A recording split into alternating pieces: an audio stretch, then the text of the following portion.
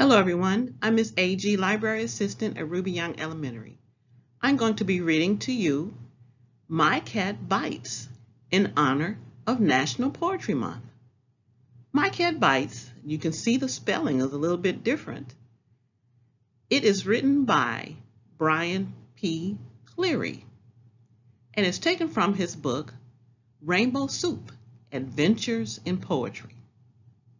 So My Cat Bytes with a Y. Why do you think it's spelled that way?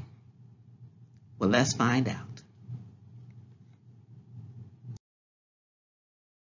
My cat bites. Some cats like to prowl, and some even growl, while others would rather take naps. But my Mrs. Mittens, an internet kitten, is fonder of laptops than laps. Unlike other cats, this one downloads and chats, and is constantly checking her email.